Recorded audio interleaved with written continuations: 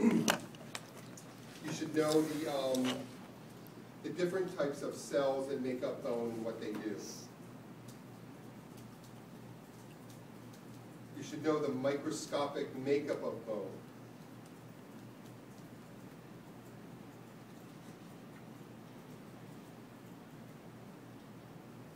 So if I were to put a diagram of bone on your test and ask you to identify the structures, you should be able to match that up. And if I were to do that, there would probably be a key on there as to what letters correspond to the numbers on the diagram. Get it? Follow the key. So if there are 2 letters that match up to the answer you want to choose, darken in both letters on the same line. So if the answer is AC, darken in A, darken in C on the same line. All right? I know sometimes that's a tough concept, okay, but the Scantron will read it fine. There is a key. If I were to do this, there would probably be a key that identifies how to do that. Know your sutures and what bones they connect.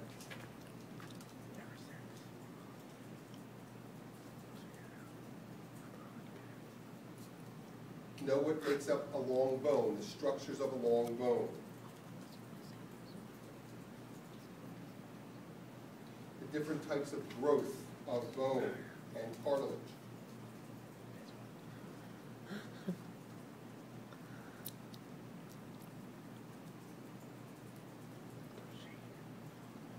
The different categorizations of bone. How do we categorize bones? Short bones, long bones, flat bones, and so on.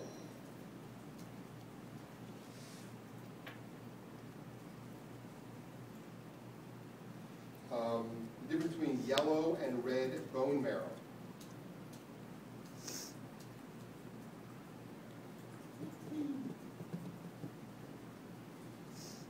Should know all of the functions of the skeletal system.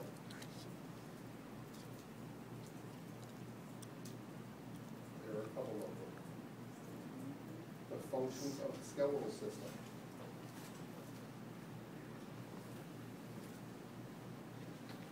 What kind of cartilage in the embryo produces bone?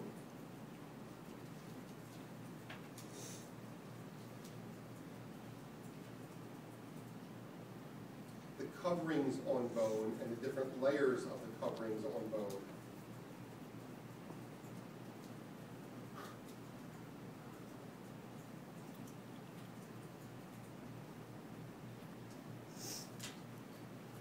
The structural unit of compact bone, be able to identify what it's called. Compact bone.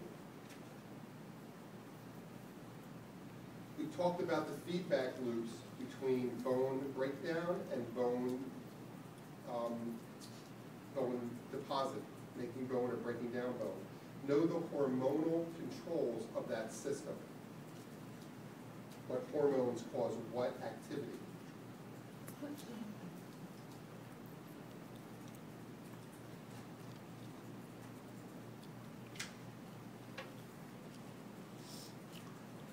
What nutrients you need to eat in order to make bone? What's good for you to make bone? So you should know the matrix of bone, the composition of the matrix of bone. That's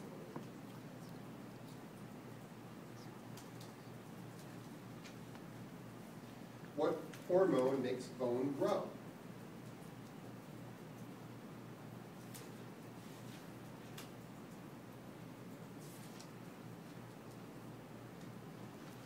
You know what?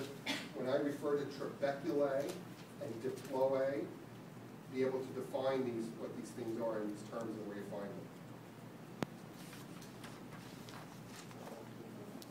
Diploe, D-I-P-L-O-E, two umlaut over one of the 2 dots over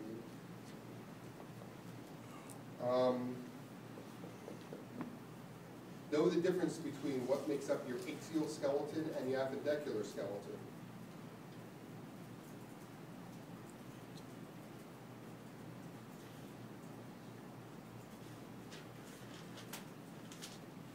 bones that make up your coxal bones. Know the bones that make up your cranial bones and your facial bones.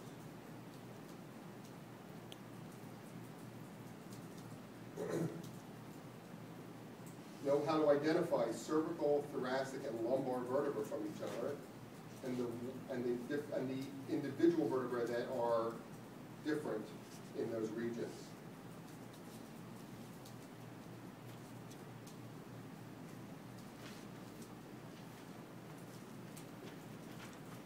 You should know what bone protects the pituitary gland.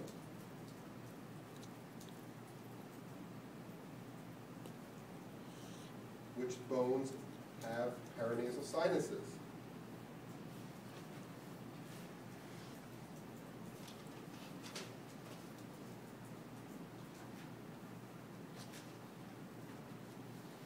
You should know your bones of the orbit.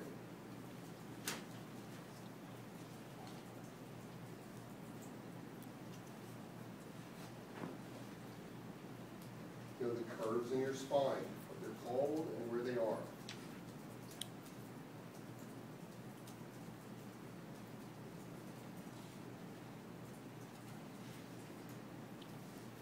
Talked about analogs, like the femur and the humerus are analogs to each other, the highest bone in that section of the body.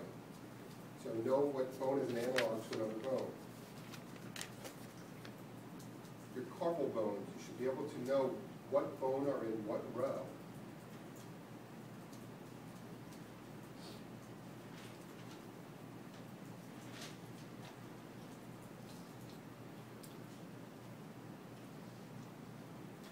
Know the coverings on bone, both in the shaft and the ends. Know what process takes place in red bone marrow.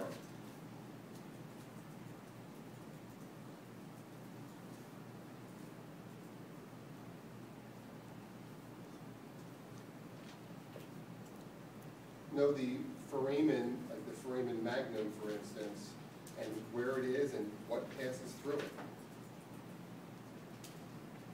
Know the difference between true and false ribs.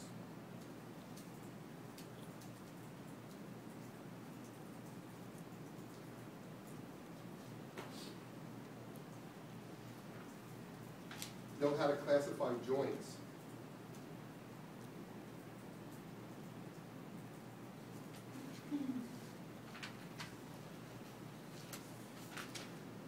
Know the different types of joints, adduction, abduction, inversion, eversion. You should have a fundamental understanding of what those movements are. Not those specifically, but all of them. Not just those specifically. Know the difference between a gomphosis, a symphysis, syndesmosis. The terms I went over today and how to classify joints, you should have a fundamental understanding of.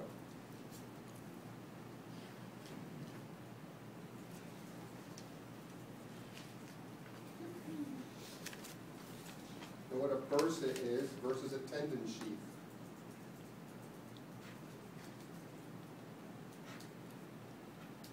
What classifications of joints allow full movement versus no movement.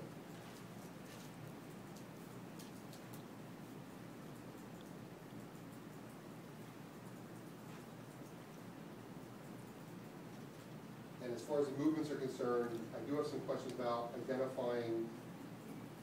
I'll give you like X, Y, and Z are examples of this kind of movement. And you'll have different choices, flexion, extension, hyperextension, things like that. You should be able to know that, be able to identify that.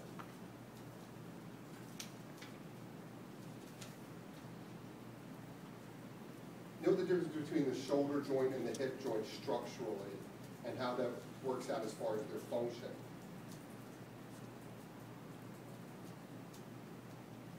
You should know the structure of a synovial joint.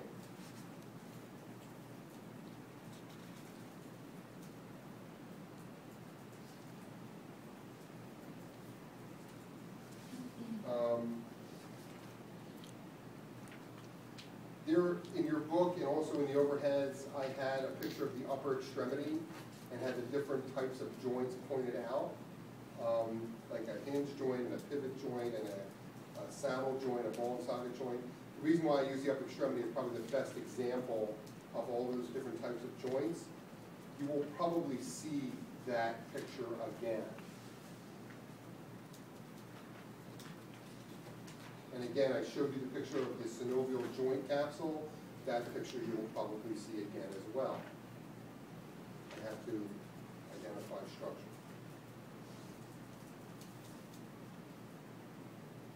Your 2 essay questions. I already told you you should really, really be familiar with why I teach you the skeletal system, its functions and things like that. So you should be familiar with why you're taught the skeletal system in such detail. And you should also, there are 2 girdles in the body. You should know them really, really well and how they differ in structure. Your test will be available for you first thing Monday morning. It will be available until Wednesday evening. You will have 2 hours to take this test. I will make sure that it is on the instruction sheet that you can write on the test. I don't care how much you want to write on these tests, they get shredded, okay? So again, if it helps you, I will tell you on your Scantrons, I would make sure that you record your answers on the test sheet first, and when you're sure that's the answer you want, only darken in that on the Scantron. There was a student came to me, and there were a couple of incidences where she had erased an answer in favor of another answer. The Scantron read both of them. Okay, and so she lost points on that. Hold on. So again, make sure